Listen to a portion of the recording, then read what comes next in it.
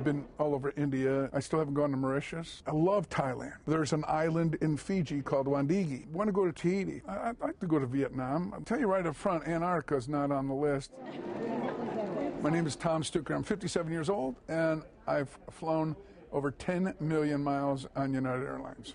About 17, 18 years or something to get to the first 5 million, and 10 years to get to the next 5.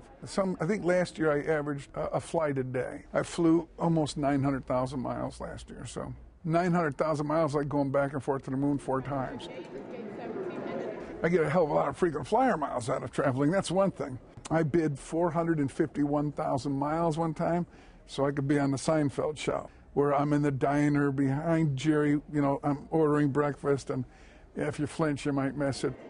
Well, my seat is row 1 on any plane. I always try to get row 1, right next to the bathroom, right next to the food, right next to the liquor cabinet. Take the time to learn the seats, because for the same price, maybe going a couple hours earlier or later, there's better seats available at the same price.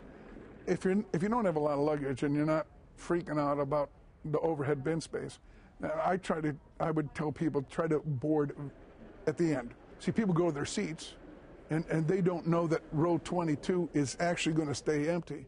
So if you're the last one on board, man, all of a sudden you just plop right in the middle of 22 and you got your whole row to yourself, and life is good in coach. Chargers.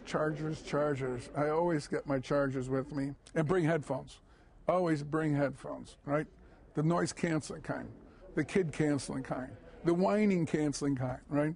Bring headphones. Right? Little bitty things like that, I tell people, just makes it a little easier traveling.